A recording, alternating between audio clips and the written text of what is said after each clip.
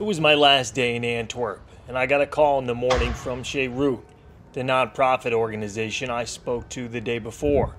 They helped me to set up an interview with a woman who recently escaped prostitution, so that's where I started my day. This is Claudia. She agreed to speak with me if I changed her name and hid her identity. I'm from Bulgaria. I am a gypsy Bulgarian. So what was childhood like for you? It was kind of living like very poor. Like no clothes, no shoes, or if you have a shoes, it's from someone. My father was very aggressive to us, especially when he drink, and he drink all the time. So, and I might be skipping a lot, I'm not sure, but so you worked as a sex worker for some time? I remember I ran away from home, and I remember before that I did hear it about prostitution, but I really didn't know what that mean. And when I ran away, I remember behind me was a car with a man, and he said like, "Do you want to have a coffee with me?" And I said, "No, only if you're not pimp, if you're a pimp." And he said, "Yes, I am a pimp." I say, "Okay, I will come to have coffee with you." Everything what I was doing that time, I really didn't know what that mean. Really not. I didn't even know what mean pimp. And he bring me to other pimp. And that was the real pimp. And that real pimp, he sent me to Holland. So this guy was kind of, you'd go and do prostitution work and, yes. And he was like looking over you, and did you have to pay him? Or? Normally, yes. You do have to pay to a lot of the pimps, especially like this one, but I don't know how and what really happened, but I didn't pay anything. When I went to Holland, I couldn't work. I think I was very traumatized, and I was only crying, like closing the windows and crying and trying to not be with men. And he had other girls there, like 3 girls, and they needed to pay my window because I don't make money. How long were you working in prostitution? I think if I put all together, maybe 3 years. So it seems like you didn't really enjoy doing it. No. But why did you keep going back to it? What I knew, I didn't knew nothing before. Before I knew only the farm.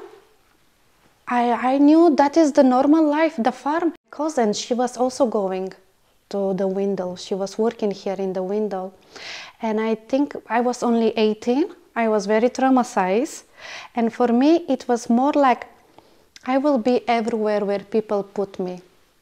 I was not in my mind. I was not in me. I didn't know the right and not right. It's good and not good. I really didn't know that. Leads into what I was going to ask you.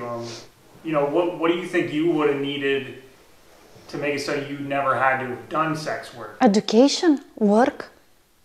Maybe that's what I need that time. That time I needed that. And also the scary thing is like with who you are. Like I was with my cousin and she was in the same business. And she couldn't give me the advices or something to do something else. For her somehow that was the normal. And I don't know how, but that came normal for me too. So I'm sure you talk to a lot of the women. Have you ever met someone that actually wants to do that type of work and is there because they want to be? Or would you say that most of the women are in the same situation as you where it's the only option? Yes, I think it's only option. I don't really think there is someone because she like it and she want to do it. I don't think so. If someone like to do it, maybe she will not gonna do it for money. I don't know, but I know women, and when you hear the stories, always someone is here because of something happened in your country. Or you have a big problems, or your family, or your children, or your husband sell you, or your parents sell you. Always there is something. Speaking with Claudia made me think back on the interviews I'd already done. The pimp in Amsterdam, who told me most women working the windows come from outside of Europe. And Fritz, the outreach worker that told me there were no women that actually choose to do this work. They do it because they have no other options. And Claudia confirmed both of those things. With the help of Migrate, she says she was able to start a new life, away from the red light district. Migrate helped me a lot. Migrate, and also the patience, because coming out of the street, you make a lot of mistakes. And when you stop the work, it doesn't mean everything is finished. No, many of the things now is starting, the trauma, so much. And they have it, all this patience with me, all this love, taking care of me and the kids. It's amazing, really. If you were to go to the red light district in Amsterdam or Antwerp, you would see people laughing and having a good time. We were in a Heineken experience, and now we've been go drinking with our friends, and we came here. Have you guys ever fuck some hookers, do some cocaine? Yeah? But after speaking with Claudia and many other women, I found out behind the windows it's much different. There's sadness, poverty, and an overall ambition to escape the past. Now there were two more things I wanted to do before I left Antwerp. I still needed to check back in with Rebecca to find out how she managed to escape sex trafficking. But before I did that, I had to head back to the red light district. Hey, how's it going? How are you? Hi. Thank you. Hello. Oh, hi. Abriel Schieflers is a lobbyist for EU humanitarian issues. Some would say she takes her work home with her. So right down there is the red light district. One of the reasons she chose this apartment was so she could learn more about the women working in the windows. You definitely have the pimps and usually driving their cars by too, but you also have some men who usually have bikes or other things, and they're usually like undocumented migrants or people who don't have the ability to work here, who their job is just to go pick up things for the women. I had to ask her who she sees visiting the windows most often. Really, old grandpas here, really young men, men on their fancy race bikes, who are cycling through and doing whatever. She's worked in both the US and the EU as a lobbyist, and I was curious if she thought it was better to make prostitution illegal, like it is in the US, or to legalize it, like it is in much of Europe. In the US, where it's illegal, you have the situation where women are criminalized for doing this work. If you have this on your record, how likely are you going to be to get any other job? Not likely at all. She says this forces women to continue to do sex work for money, as the criminal background limits their options. And as we heard earlier from Claudia, many women don't have the education or skills to even find or obtain another job. And in European countries where it's legal, where you still have pimps profiting, you still have really precarious economic situations because these women are usually self-employed, so there's no job security when it comes to sexual health, emotional health, all of these things. There's very little security net. And I know from talking to women like Claudia that this work can take a very heavy toll on them emotionally. Because coming out of the street, you make a lot of mistakes. And when you stop the work, it doesn't mean everything is finished. No, many of the things now is starting, the trauma. Claudia did eventually get the help she needed, but not from a government agency or organization, from a privately funded nonprofit. Schiefler says Claudia's story is a perfect example of the lack of resources in the EU, but she says the US is no better. So I would say that the current sort of policy solutions that we think about it, that we frame it with, are really inadequate, because what they're really doing is putting a Band-Aid on like a bullet wound. While I was speaking with Schieflers, all I could think about was Rebecca and her story about being trafficked from Africa to Madrid. I wanted to know how she escaped and if the government helped her at all. The last time we spoke with her, she realized she had been sex trafficked and would be required to pay her traffickers for the rest of her life. And the remaining balance that I still have to pay, that means I have to work like all my life to pay that money. At this point in her story, she'd been forced to do sex work for 4 years and decided it was time to escape. But she says that was no easy task. Each time I moved, they know where I'm going. So you tried to stop doing sex work, and what would they do? They follow you and knock on your door? They call. Most of the time is calling. Most of the time is they go to my parents. She says they weren't just stopping by her parents' home to have a talk.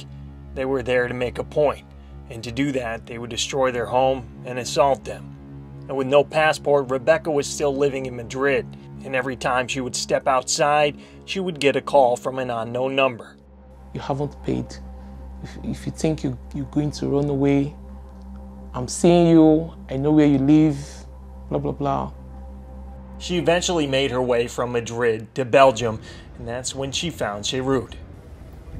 I don't know how to say it, but Sheroot is the number one of everything. They took care of me and my baby. They gave me house. They food, clothing, everything was on Sheroot.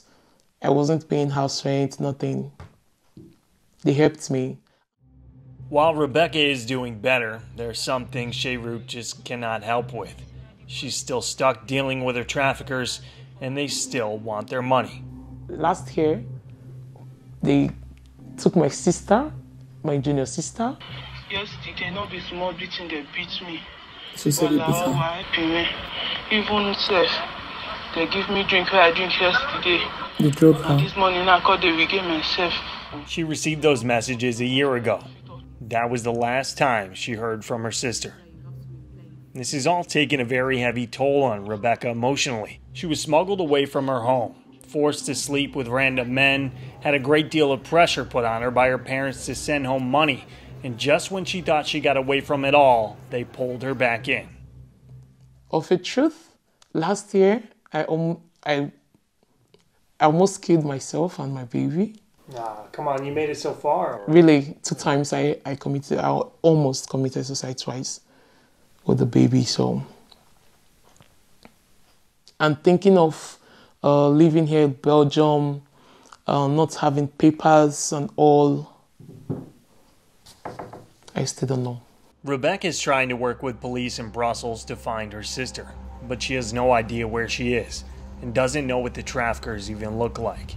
Because of that, the police told her they couldn't help. I was hoping this story would have a happy ending.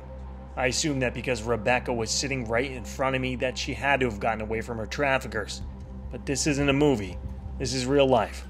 And in real life, there's some bad people. And Rebecca was stuck dealing with the worst of them. I went to Europe to find out how human trafficking was affecting women around the world.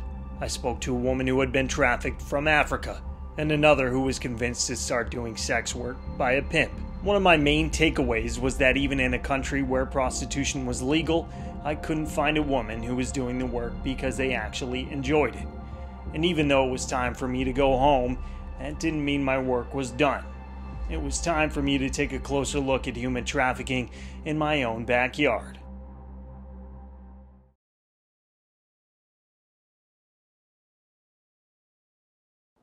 Hey everybody, I just want to say thank you for watching this whole documentary series.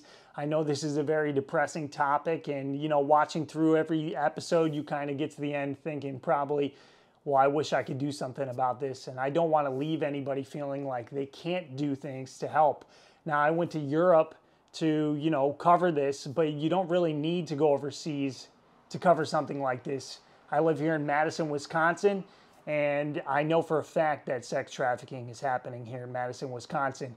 And no matter if you're in the United States, in a small town, a big city, or if you're overseas somewhere in a different country, it's probably happening around you. And I think a way to address that, a way to teach you how you can help to stop this, is to talk about some of the things that lead to sex trafficking.